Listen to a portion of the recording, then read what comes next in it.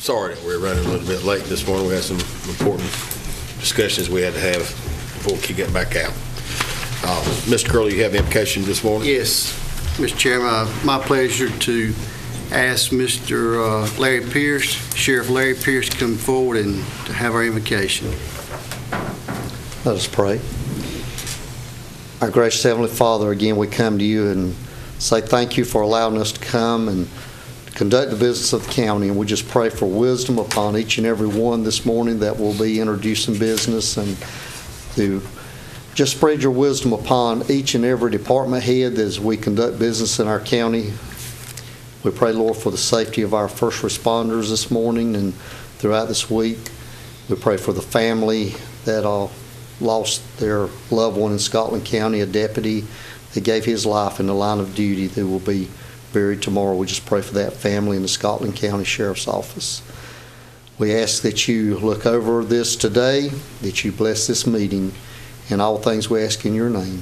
Amen. Amen. Mr. Eckhart. Thank you, Mr. Chairman. Before we say the pledge, let's remember all of our men and women that have sacrificed so much for this flag in the past, and remember our men and women that are in uniform today that are making the same sacrifices. I pledge allegiance to the flag of the United States of America and to the republic for which it stands, one nation, under God, indivisible, with liberty and justice for all. Thank you, Mr. Eckhart. Has everybody had the opportunity to review the minutes? Are there any corrections? Move approval. We've got a motion on the floor to approve. Any additional discussion? All those in favor, please raise your right hand. Thank you. Mr. Honeycutt, adjustment of the agenda? Yes, sir. We do have a couple of things we do need to move around. First, before public comments, we would like to add Judge Erica James, who's going to talk about the Wayne County Partnership Agreement, Community Teams with Schools. So she'll make that presentation before public comments. And also, if we could move number 1 under new business to consent, as the Mount Olive contingency was here and made their presentation during the agenda discussion. Okay, thank you. Is there any additional adjustments, Chairman? Commissioners? If not, I'll entertain a motion to approve the agenda. So moved. We've got a motion on the floor. Is there any discussion? All those in favor, please raise your right hand. Thank you. Now it's my pleasure to ask Judge James if you'll come on up, because I know you need to get back to work too. Yes, sir. Thank you very much. And good morning to the commissioners. Thank you for allowing me to speak with you this morning. And thank you to Ms. Bowden, Ms. Parker, for having me added to the agenda. I do appreciate it. I wanted to talk with you about our school justice partnership, which is the Wayne PACS agreement that I believe Ms. Bowden provided a copy of to you. This is essentially our version of the school justice partnership. Our PACS agreement, the partnership agreement for community teams with schools, recognizes that we in the community share responsibility for school safety, and that we have to work together to achieve a safe learning environment for everyone. That includes the school administrators, the teachers, as well as the students. So this document expresses the agreement of the parties for responding to non-emergency school disruptions. And let me say 2 things about that. First, it is an agreement, a partnership agreement, and we are certainly hoping that our county commissioners will be partners to this agreement, and we're going to be asking for the chairman of the board to sign on to this agreement as one of those partners. The other point that I want to make to you is that this agreement addresses non-emergency school disruptions. We are not talking about the shooter on campus. We are talking about adolescent misconduct that too often gets referred into the court system. We want those issues to be handled at the school where, quite frankly, they've traditionally been handled in the first place. So I wanted to give you a little bit of background about our Wayne PACS agreement, how this thing came about, and why I'd like to have your support to this agreement. I will tell you that in September 2015, our Chief Justice, Mark Martin, Chief Justice of the State Supreme Court, convened the North Carolina Commission on the Administration of Law and Justice. And in that commission, he requested a comprehensive independent review of the North Carolina judicial system as well as recommendations for improving our administration of justice. So there were several committees, and one of the committees looked at the criminal justice perspective specifically, and they looked at juvenile justice. And that committee recommended that North Carolina raise the age of juvenile court jurisdiction to include 16 and 17-year-olds, so raise the age to 18. Now, as you know, that has happened. The juvenile age refers to the cutoff age for kids who are treated in the adult court system versus the juvenile court system. Right now, 16 and 17-year-olds are treated in the adult court system. The raise the age legislation takes care of that. Those kids are going to be placed back into the juvenile court system. But the raise the age has been implemented in stages. 16 and 17-year-olds will not be treated in our juvenile courts until December 1st, 2019. So in the meantime, this agreement is going to help to deal with some of those issues. You all also may be aware that our juvenile courts were created in 1919. That's when we created juvenile court jurisdiction. It ain't been changed since then. That's 100 years. 100 years. And so I think, and not just my humble opinion, but the opinion, quite frankly, across the entire country, is that it was time to change that. And North Carolina was one of the last states, in fact, the last state, because I believe New York beat us out, the last state to raise the age of juvenile court jurisdiction.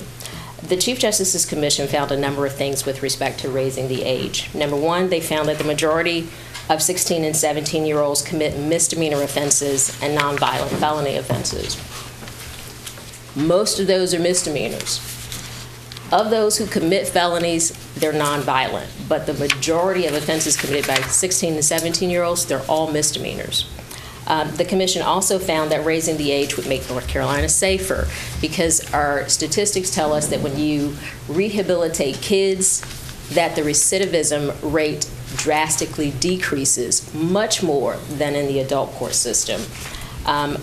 The Commission also found that raising the age has been successfully implemented in other states, and that's in fact true. The Commission found that it's supported by scientific research. So our social scientists and our neuroscientists tell us that the brain doesn't fully develop until about 23 or 24.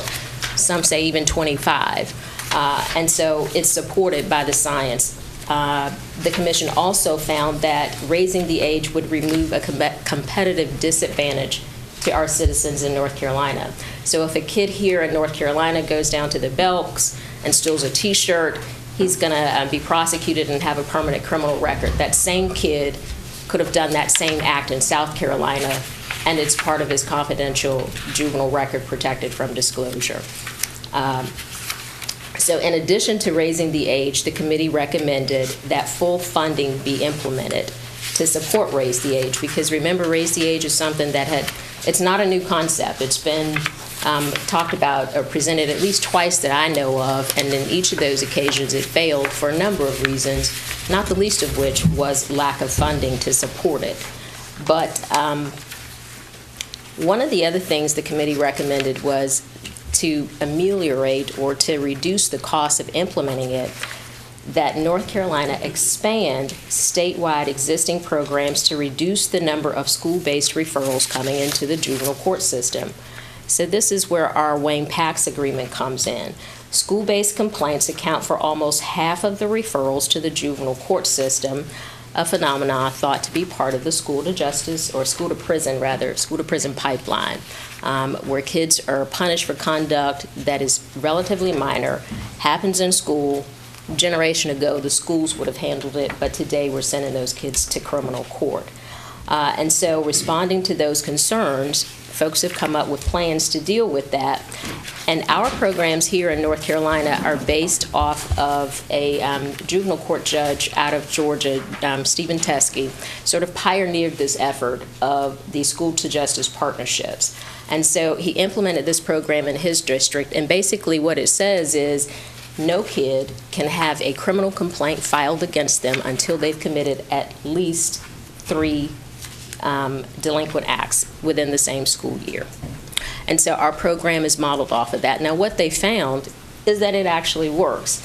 They went back and looked at the evidence to after the program was implemented, and Judge Teskey's program reported an 83% reduction in school referrals to the juvenile justice system, and, importantly, a 24% increase in graduation rates. So we learned that we can keep our kids in school, we can get our graduation rates to go up.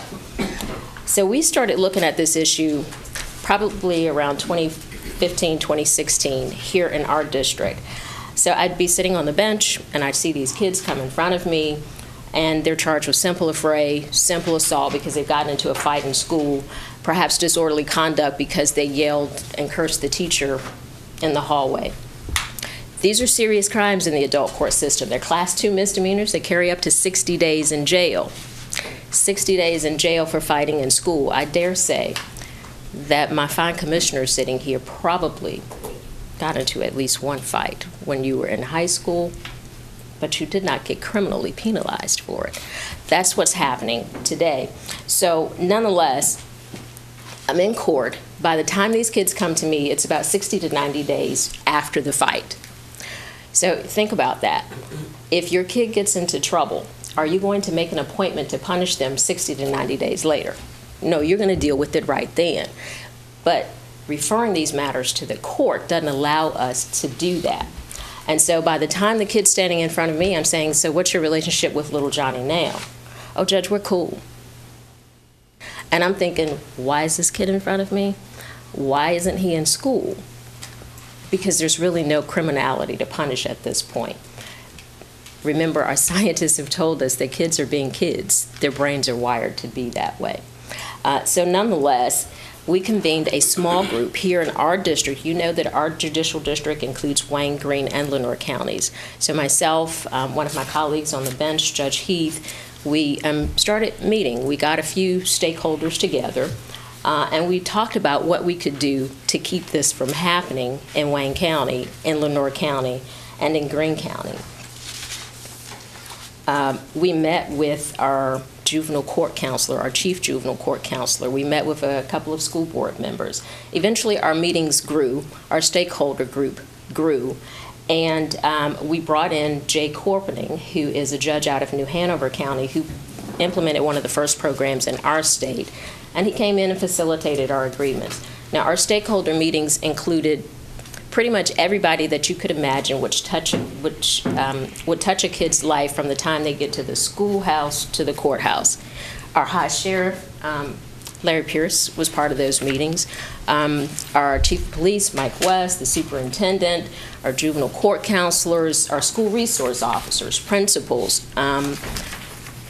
our local management entity, folks from East Point, because we understand that a lot of these kids get into issues because of mental health problems, and so we wanted to bring that piece in as well.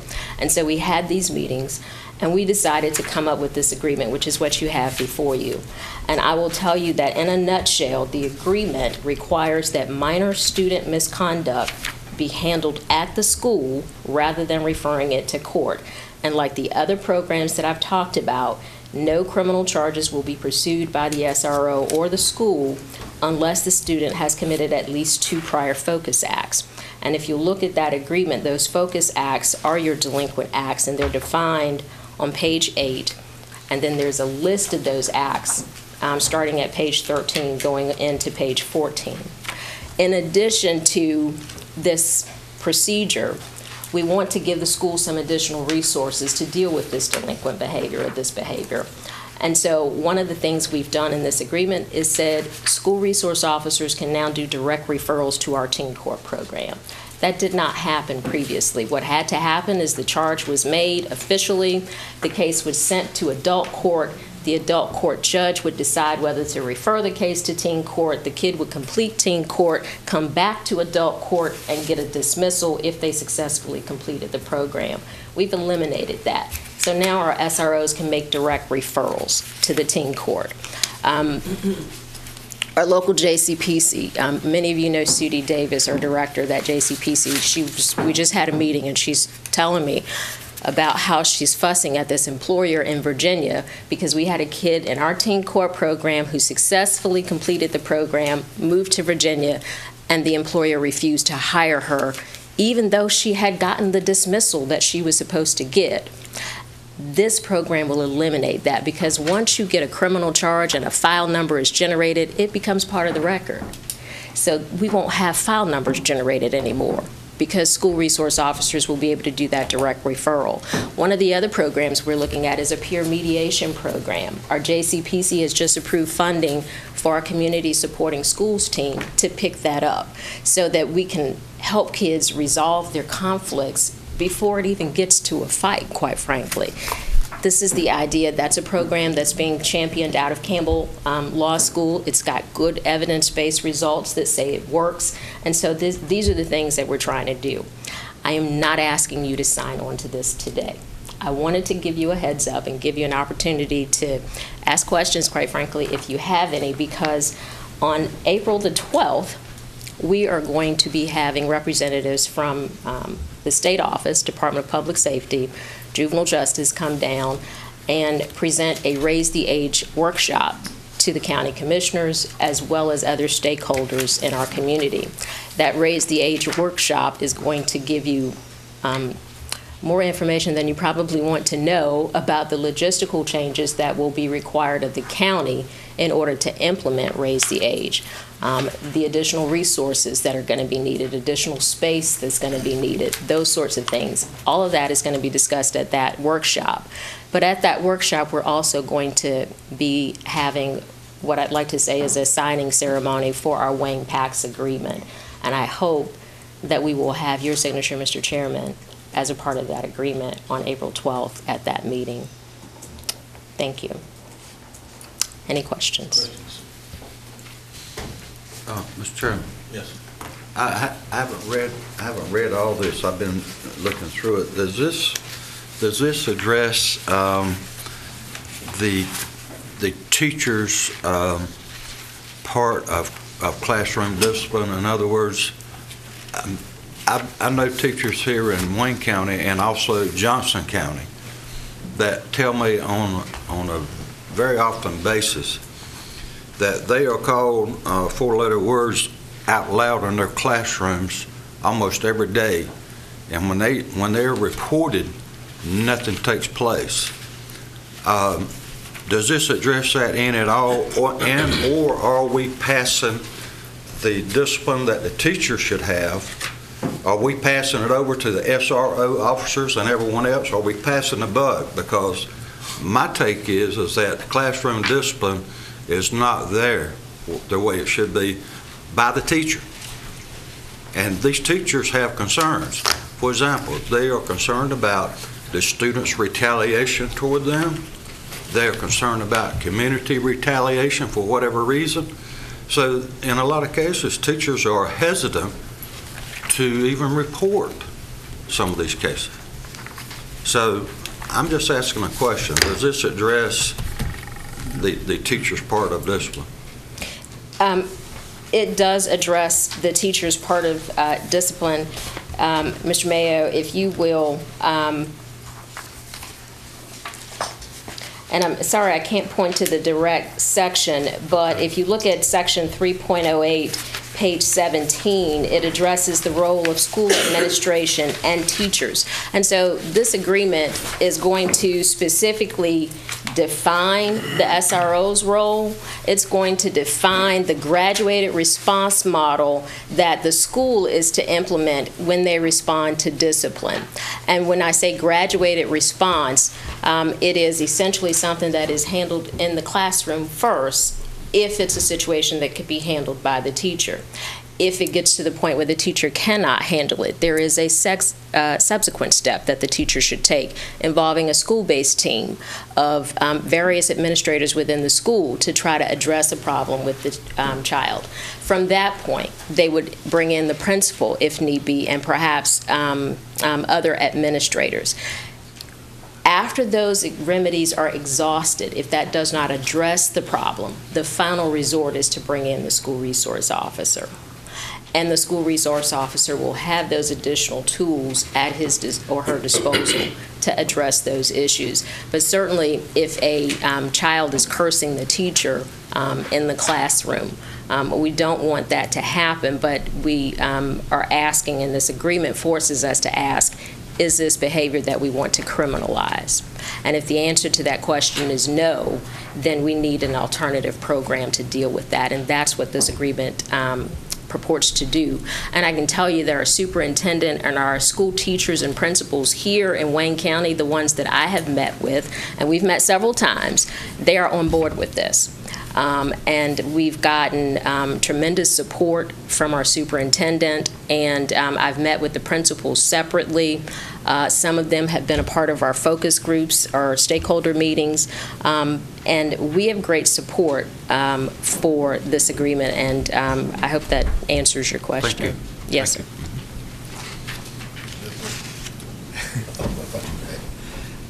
I hesitate to tread here.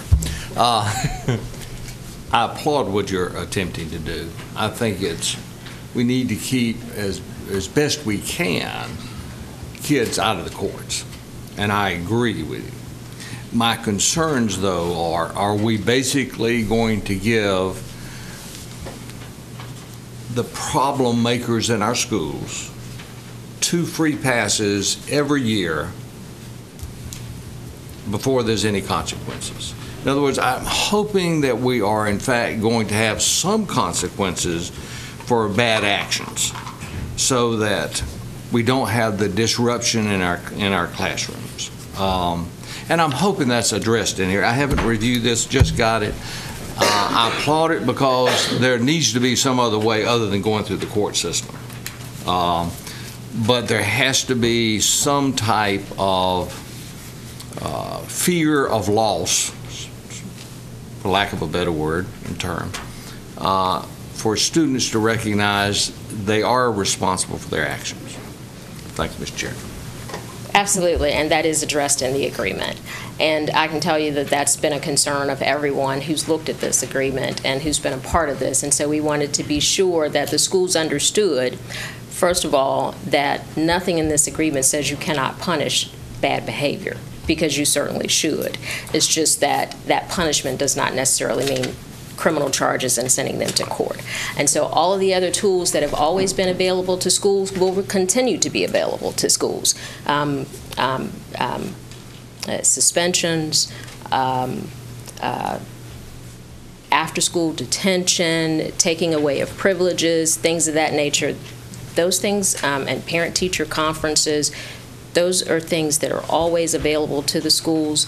And the other piece to this is, remember, the agreement is for non-emergency situations. If there is a child who is continuously disruptive, and this is known to the school, and this child's behavior goes above and beyond what this agreement is intended to address, then they're directed to act the same as they would in any other circumstance. Because some kids need to have cases filed through the criminal court, but the vast majority of them do not. Thank you so much. Yes, sir. And my follow-up is kind of what he was saying, because I'm looking at page 14 and there, what the list of offenses that might be there. I guess if the level of communicating threats, you have to make a decision whether that's one of the passes or not. I would assume that's the way you're looking at that, because it could be, I'm going to come shoot the place up, and you got to do something then. And I guess y'all have talked about that at length, and then possession of marijuana and that type of thing. That concerns me just a little bit, but I need to read the whole document before I pass judgment on that. Yes, sir, I understand. And absolutely, the thing, too, about this agreement is that it gives our school resource officers a much deal of a greater discretion in terms of how to handle these things. Because many times a school resource officer knows what's going on that campus. And so the school resource officer, along with the administrators, know the difference between I'm going to kick your tail and I'm going to shoot up the whole school. Quite frankly, those are going to be things that are going to be dealt with differently, and for obvious reasons. Well, I would hope so. Absolutely. Any comments? Thank you, Judge, and we'll look at this very closely, and we'll be talking to you. Thank you. April 12th. All right.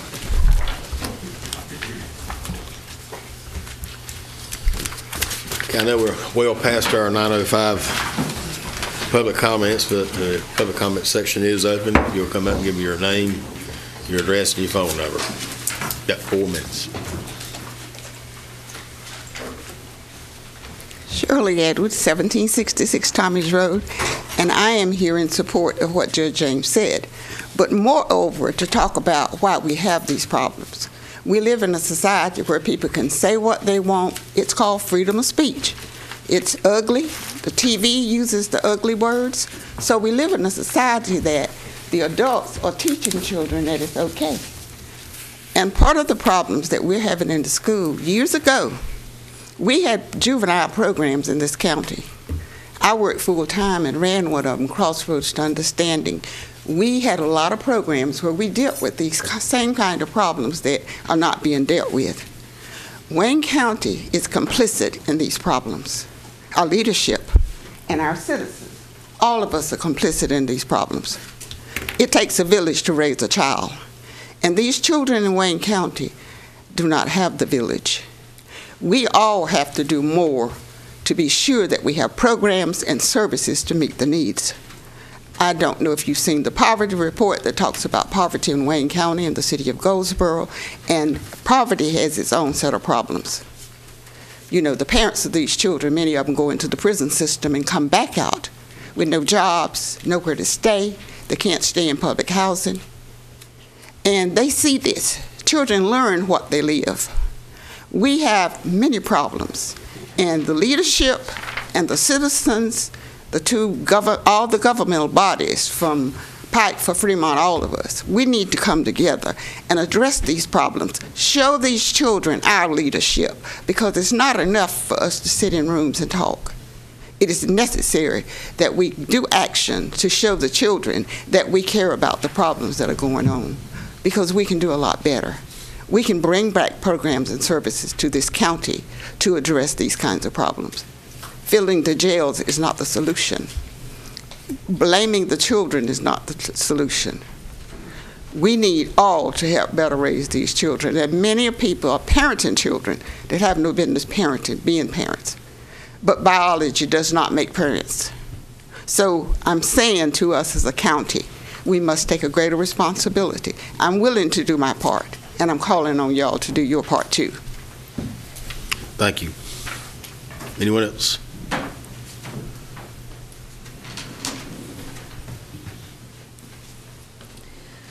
Good morning, Mr. Chairman and Commissioner members. My name is Diana Hammond. I come to you today as a representative of St. Francis Episcopal Church and St. Andrews and Teen Impacts of Goldsboro.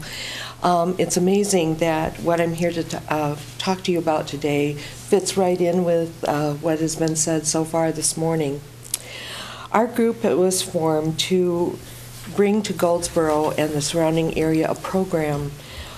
This program is scheduled for April 7th at the Goldsboro Event Center at 2:00 p.m.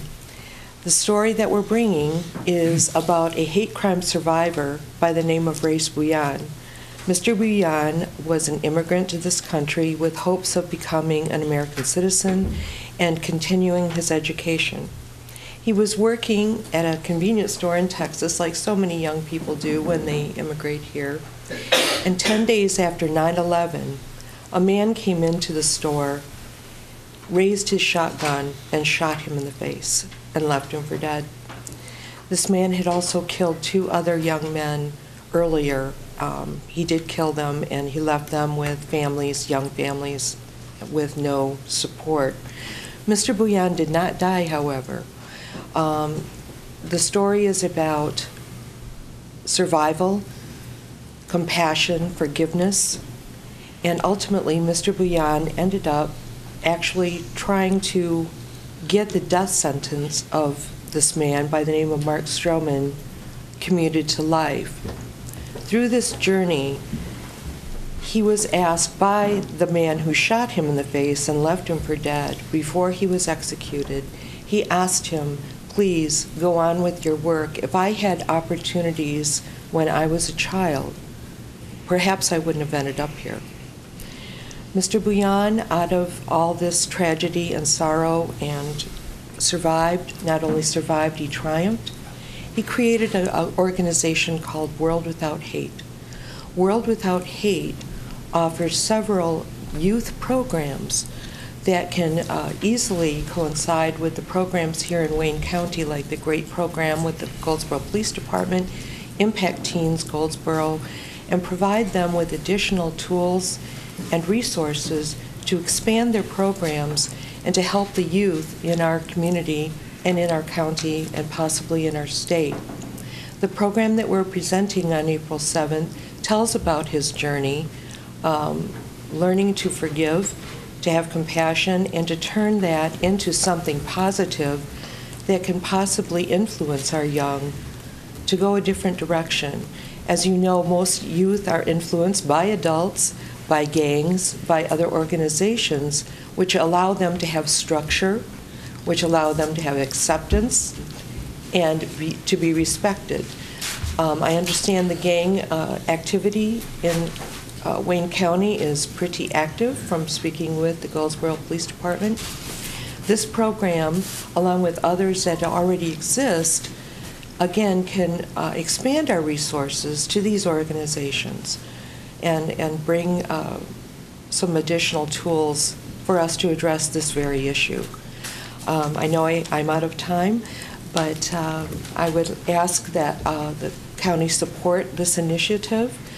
To attend our program on April 7th is a fascinating story, and to look at the programs that World Without Hate can offer us here through our own community organizations. Thank you for your time. Thank you very much. Anyone else? Ms. Barnes?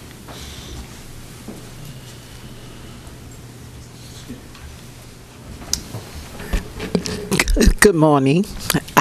My name is Sylvia Barnes, and I live at 1708 Laurel Street here in the city of Goldsboro. I sent you all, I think it was yesterday, an email. I'm not sure whether you all have received the email, so I chose to come and to tell you here this morning. The Goldsboro Wayne branch of the NAACP is trying to sponsor the AXO technology, which is a major part of the national NAACP. And I will just read you some of the letter that I sent to you all through your email. For more than 8 years, our branch have not competed or sponsored the AXO program.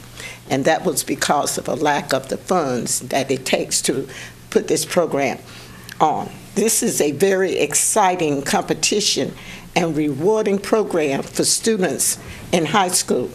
AXO is a national program that students compete in every year during the NAACP National Convention and win top scholarships and national recognition. AXO, which stands for Afro-Academic, Cultural, Technological, and Scientific Olympics, is a major project of the NAACP. Students are encouraged and inspired toward the excellence in academic and cultural pursuits while benefiting from the major supports of the communities in which they live. On April 6, 2018, 7:00 p.m., students enrolled in grades 9 through 12 can compete in the following competition: vocal music, musical instruments, drawing, painting, sculpture, dance, oratorio, art, mathematics, photograph, poetry, and in other forms of mathematics. One winner in each category will compete in the state competition, which will be held on April the 21st in Laurinburg, North Carolina. Our branch is hoping that we will get students throughout the county and all 5 of the high schools that will come and compete in this competition. Since the state competition will cover high school students from across the state of North Carolina, we are still hoping that we will have some winners from the Wayne County. The winners from the state competition will go on to compete in the national competition, which will be held in San Antonio, Texas, July the 12th, 13th, and 14th of this year.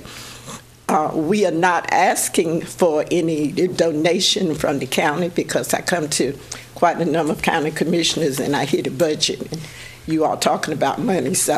But we will ask that if you want to make a contribution to us at our local branch to help sponsor these students who ever win to be able to go to Lombard, and then if we have winners from Lombard, that they be able to go on to San Antonio, Texas.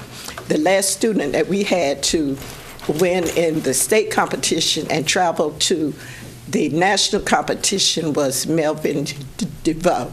Mr.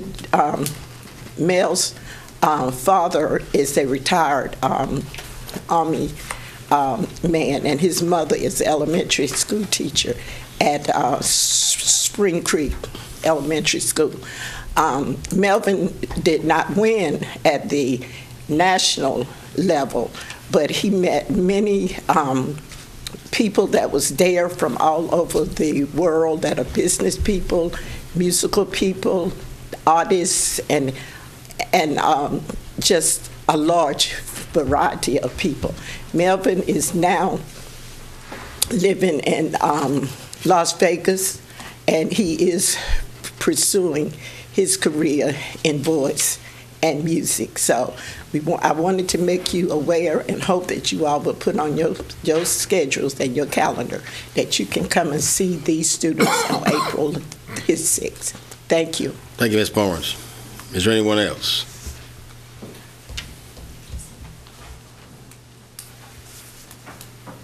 I'm Barry Merrill. I live at 432 Club Knowles Road in Dudley. My phone number is 919-922-1499.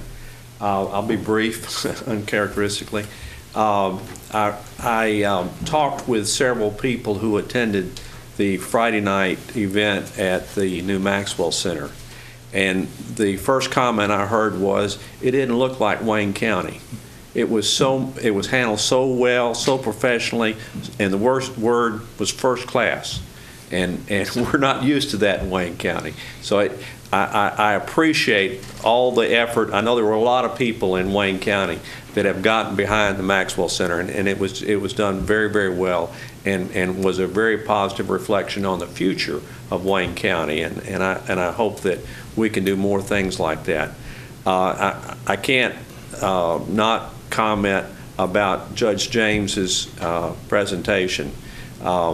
My experience in Wayne County and working with law enforcement and actually in the prison system as well is there are a lot of great people who go well beyond the job description because they care about the people that they work with and try to help them and come up with things. And clearly she has a heart for working hopefully to turn young people's lives around.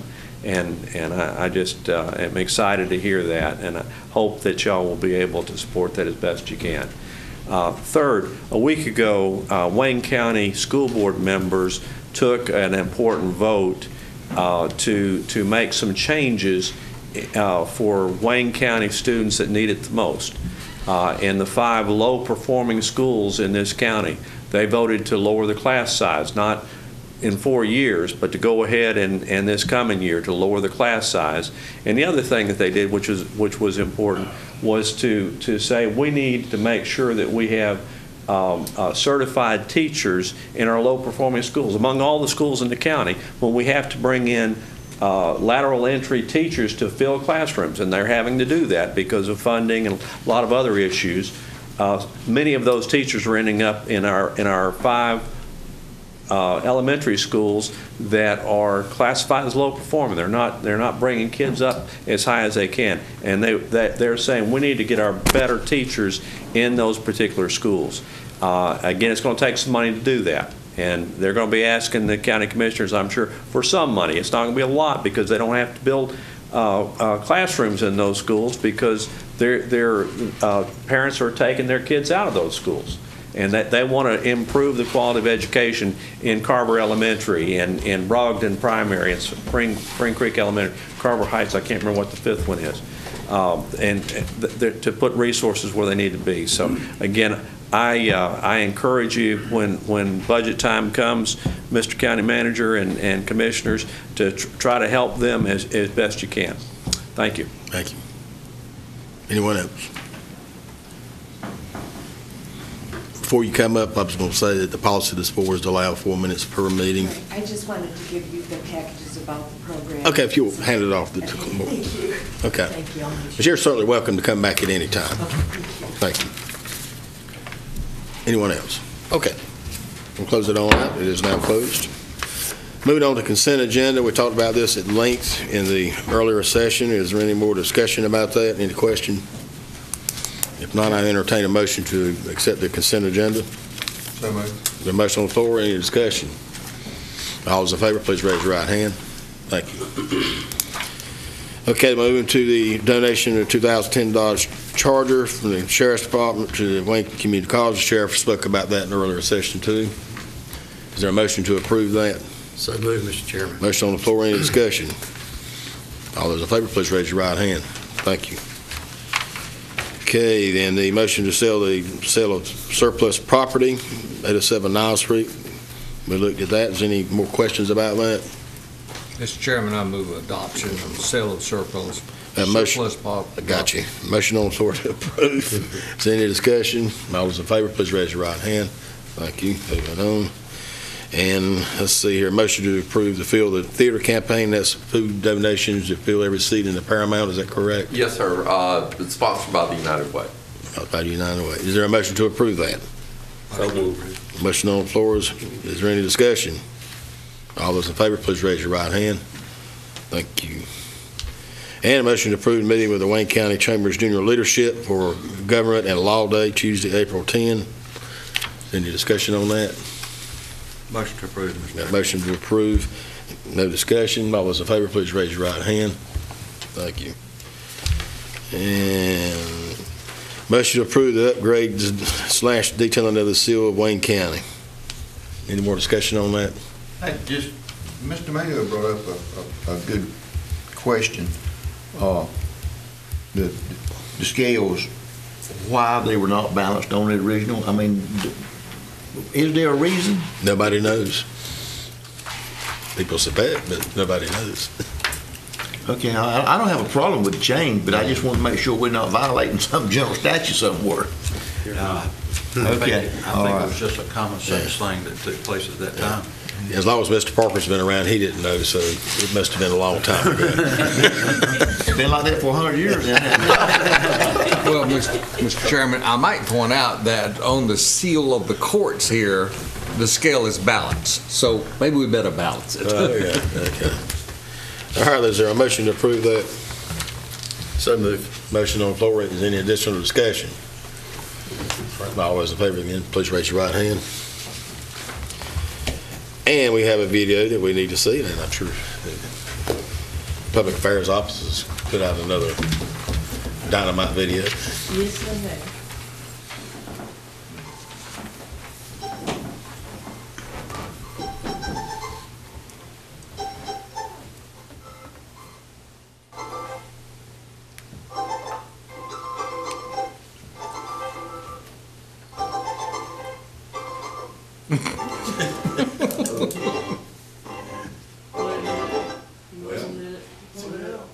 Some kind of rap or something?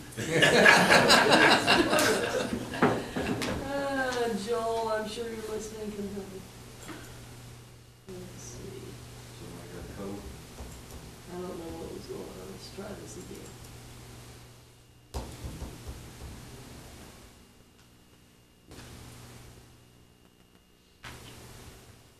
Is this one now?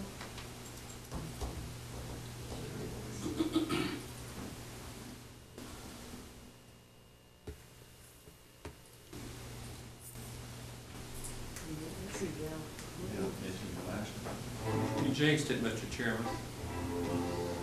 I gave too much praise to start off with. I think the quality of life, I think we got out here, probably. Yeah, I think we have technical difficulties. We will. We'll work on that and try to get something for next time. Okay. All right, then we'll go ahead and move along to the county manager's comments.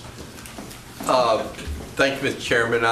Nothing much to comment on. However, as has been brought up about the Maxwell Center grand opening, and just want to thank you and this board for their support of staff and for the different things that we've tried to do. I want to thank James Wade and congratulate James and his staff for what they did. As I said at the gala, it really was a true team effort between all departments in Wayne County. Everybody had a hand in making sure that, number one, the building got complete, but number two, the building's running and running smoothly. And I, you know, from the video that we had at the gala, again, I think I mentioned that the finance department helped do the centerpieces for the gala. So just everybody really had a hand in it, and I think it is something to be very, very proud of. And I always like the comment the chairman made. It was a great day for Wayne County, the opening of March 1. And I think this board and past boards really have a lot to be proud of, and took a lot of courage to do that type of building and to that quality. And I think it will pay off in the long run. So those are my comments. Mr. Dollar. Let's start off with me. I hate to disagree with Mr. Merrill here on some issues, but I, along with many others, was shocked and disappointed by the approval of the policy change by 5 members of the Wayne County Board last week. Upon the motion of Raymond Smith, 5 school board members supported 2 items which will cost Wayne County school system local dollars as well as personnel. The first item was to reduce the class size in low-performing elementary schools next year to the levels required in the 21-22 school year. Now, that was required by recent legislation.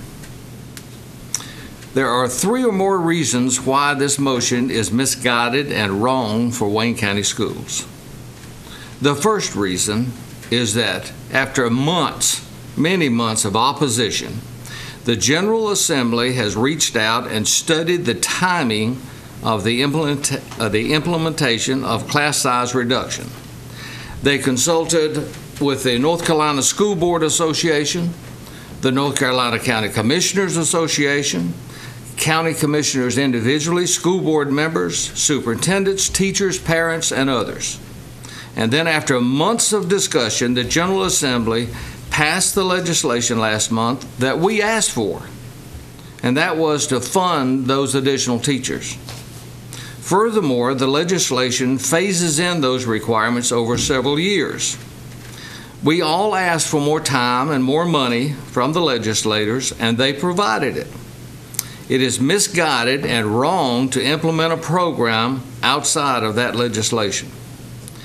Now, many legislators may conclude that we were misleading them over our financial needs by this action.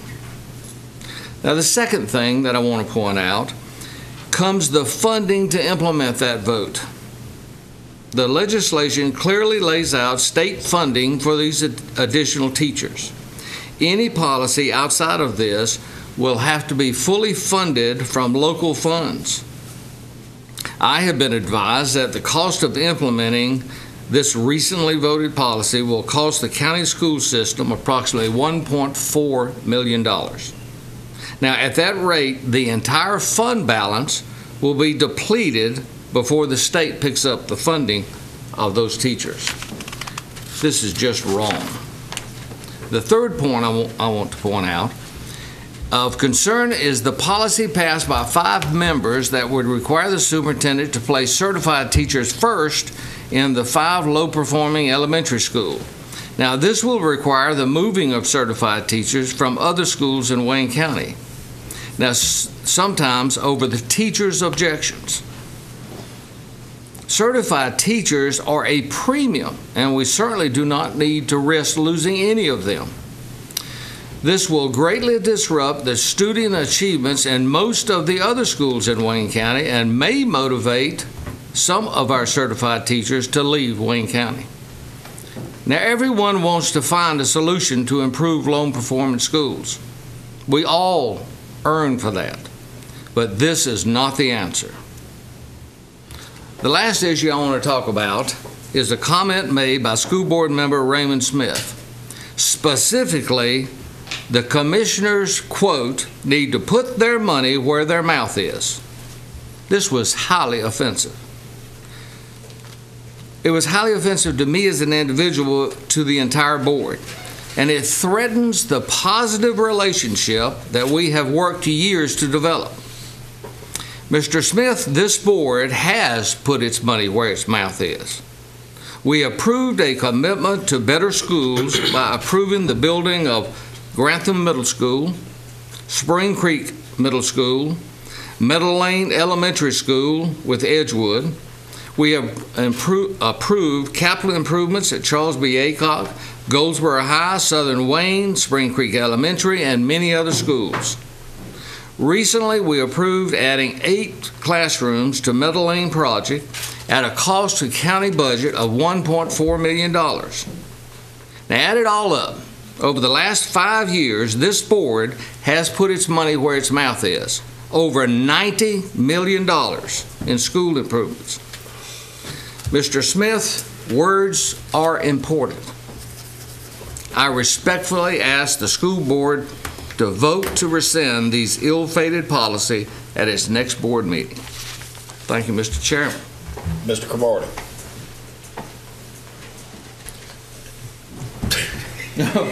You went past your 4 minutes. I did. I apologize. I gave him part of mine. My comments, first I would like to sort of address them in a hopefully a sequential manner, and I'd like to start with Mr. Merrill. I also agree with you that the Maxwell Center is a sign of progress in Wayne County. It was well managed and well attended, but not by a great cross-section of the population in Wayne County, and that we need to do something about. It was a great dressed up affair, black tie mostly. I didn't have a black tie on, I did have a dark tie, but it wasn't black. But it represented what I understood to be the protocol for dress. Very nice. And I would like to also speak to the low performing school situation.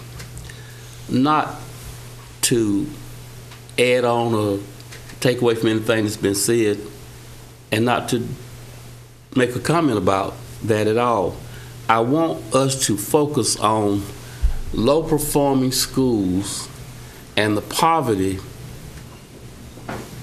report that was alluded to by Ms. Edwards. All kinds of things can take place and will take place, but we are going to have to reach deep inside of what's wrong in our environment. The low performing schools are basically on what I call the 117 corridor that runs out of Mount Olive up through Dudley, up through Goldsboro. And the poverty report, some of the most extreme situations for poverty exist on that corridor. We're not going to solve, I don't think, any situation that exists with low performing schools until we solve low wages. Low socioeconomic environments cause children not to have the opportunity to maximize their learning. I applaud my colleagues' numbers when it talks about Wayne County putting the money where the mouth is, and we have for brick and mortar. Maxwell Center is beautiful. I've heard someone talk about the dollars that it costs to put it together. and they were correct, and it costs money. And the schools that we have voted to build, beautiful. But oftentimes, when we hear folk talk about the beautiful buildings, we oftentimes hear that from folk who have already insured their children's education. Oftentimes those parents already have iPads at home and laptops at home and widescreen TVs and can take their children on trips to the mountains and to the beaches. Until we do something about the people experience, we will continue to have low-performing schools regardless of how many new buildings we build and how many teachers we think we need to move from one school to another one. I'm not sure exactly what anyone meant by the comments made, but we will have to do something to encourage teachers to go to the schools where they are most needed. Can't drive them, might be able to lead them, but we can't drive them. But I'll leave that where it is. But until the community rise up and do something about the poverty that exists where these children live and go to school, we'll not solve the problem. Mr. Mayo. I have a question I'd like to ask Mr. Parker or Craig. On the underperforming schools, would the state education bond, if it passes, I know that it's being looked at, would that provide any funding for brick and mortar? That's what my understanding is. That's what they're looking at, and I don't think the bond has been passed yet, or, no, it hasn't, the details, but that's what's being talked about in the General Assembly is for brick and mortar. Okay, so let's go for what if. If we, as a county, go ahead and provide funding for these 5 underperforming schools now, and don't wait for the legislature. If the state education bond passes, can we be reimbursed? Okay, that's my point.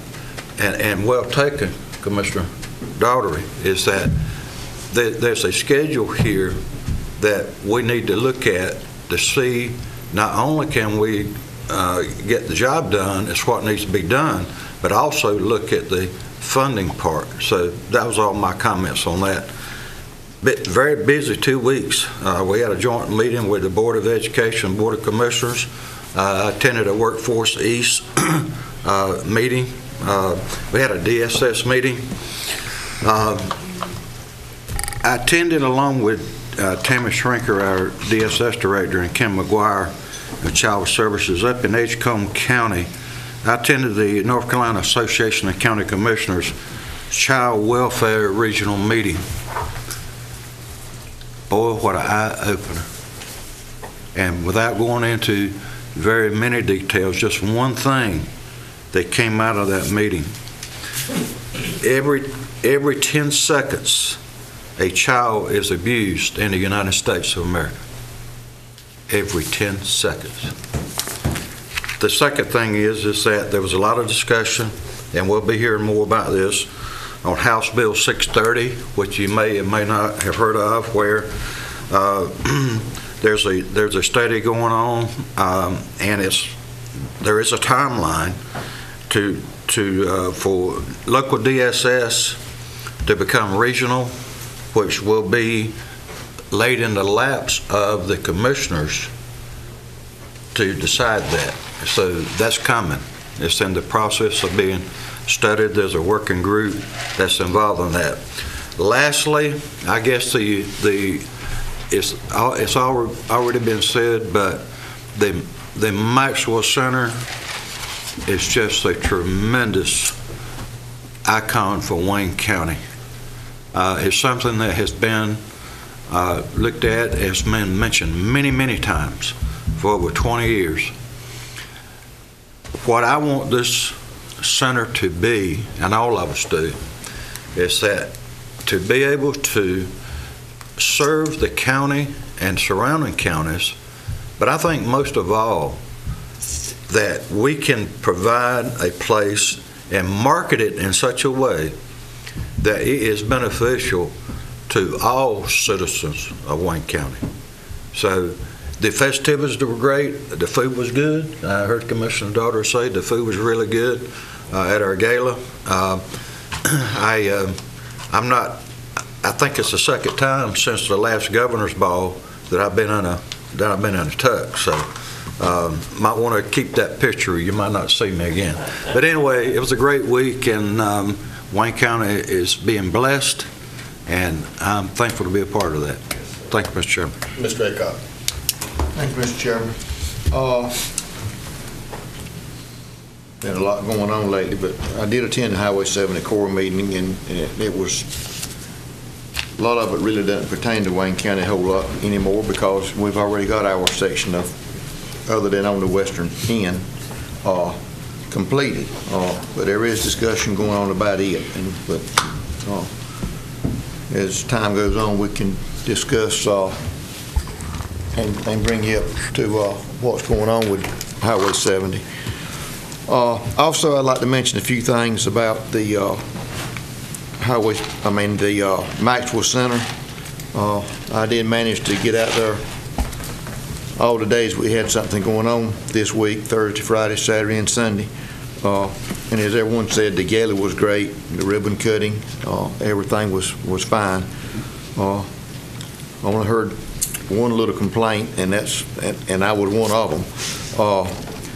The names on the wall out there, and I understand our facilities director is already working on it, but I had walked by the plaques on the wall for 2 days and didn't even realize what they were. I mean, you can't read them. But I understand Kendall's is addressing that. But I have heard nothing but positive comments on the Maxwell Center. Like I say, I tried to attend something all 4 days. Did go out a little while Sunday afternoon and listen to some of the high schools in the county, their choruses and their bands perform. Well, there's some talented young people in Wayne County. But I think the highlight of the whole weekend was Sunday afternoon and Sunday night, when the churches in the county and in the communities come together with a youth rally. I planned just to go to start with, just to see what was going on, but I stayed for the whole thing. Not only do we have some talented people, young people in our school as far as talent, but the staff at the Maxwell Center had set up 750 chairs. They had the room corded off about half and half, with the anticipation that they wouldn't need the second half. But they were thinking ahead. They had it set up. So within 30 seconds of opening those doors for those kids to come in, and they were provided pizza, but within 30 seconds of opening the doors for them to go into the main assembly hall, they had to start taking the wall down because they were very obvious that it wasn't going to hold them. Out of the 750 chairs, they might have been 100 chairs empty. So they had somewhere in the neighborhood between 600 and 700 kids at that youth rally, and they're having another one in April. And they've assured the staff that they're going to max out the max next time. I mean, it was amazing to see those young people and the way they handle themselves and the leadership that they've got. One thing that did come up though, that and no one knows whether it was oversight or whether the invitation was sent out, but we want all churches, all races at that next youth rally. This is the way I look at it is the those young people that was at that rally, they're the futures of our country. And that was the highlight of the weekend for me. All the rest of it was great, but Sunday night was spectacular. And that's about all I have, Mr. Chairman, other than I hope I didn't offend any fire departments in my statements earlier, but I was just saying something that I felt like needed to be said. And, if I offended anyone, I apologize for it. But quit spending money is foolish, then I won't get on you again. Thank you. Mr. Gurley. Mr. Chairman, it's been a busy couple of weeks for all of us. I know I've had some, seems like about every day, but I like to highlight a couple of events and make one comment at the end.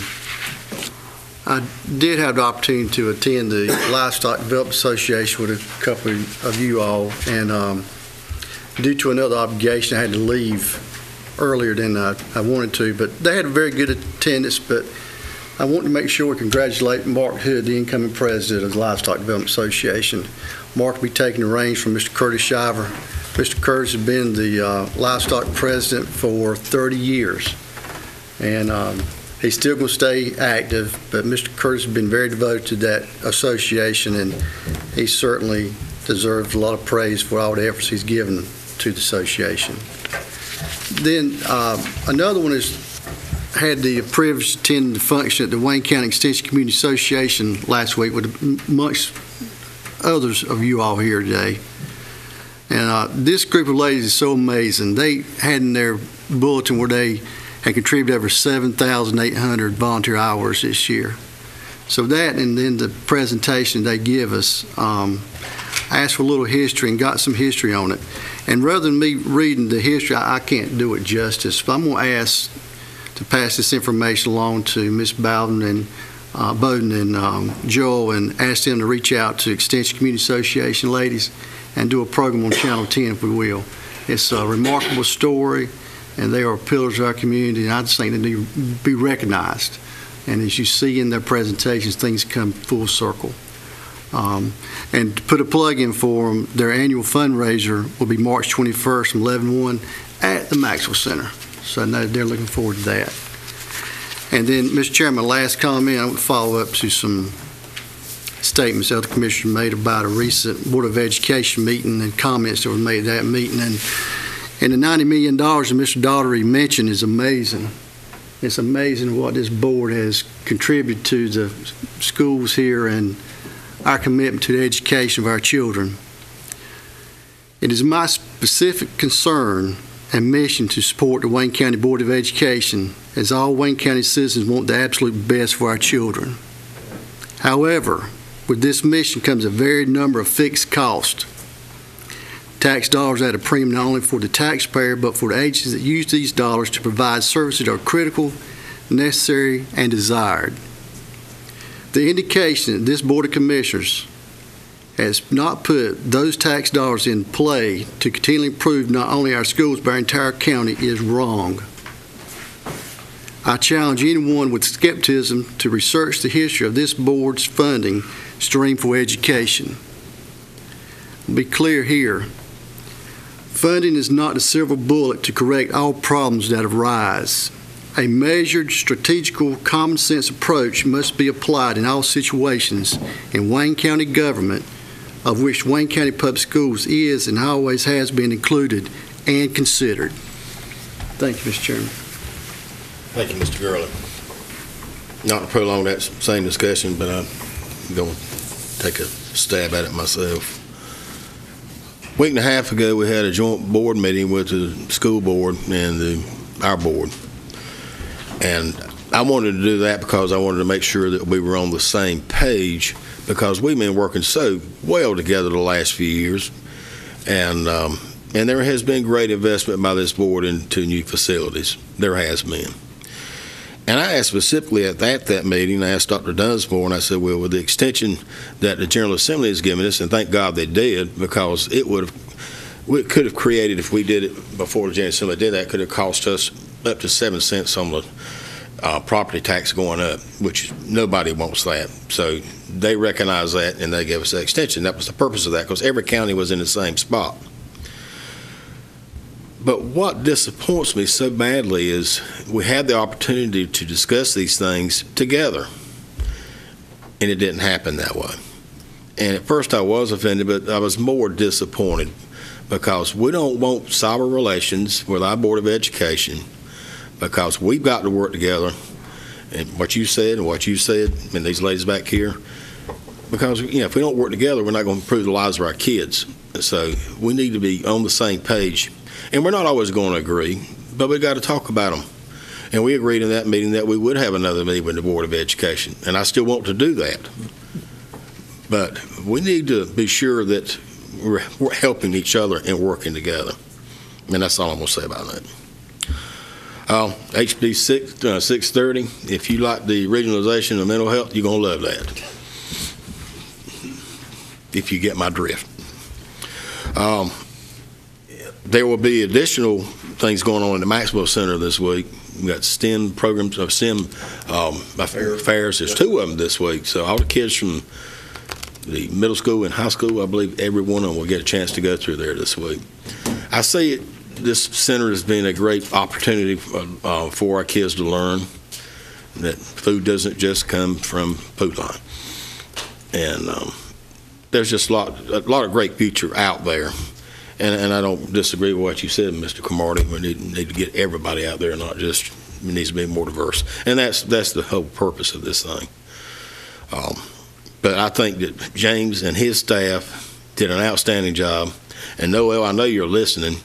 I saw her in the emergency room on the floor on her back working, so that just goes to show that all staff from all departments were out there working together to get this thing open. And they are to be commended. They really are.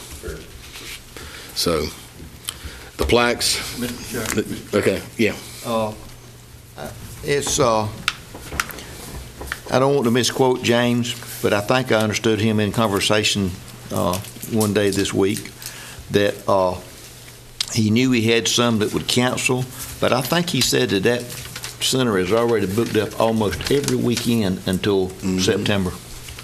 Now, he said he knew he'd have some cancellations, but that's amazing. That's mind-boggling. And he received a number more inquiries this weekend.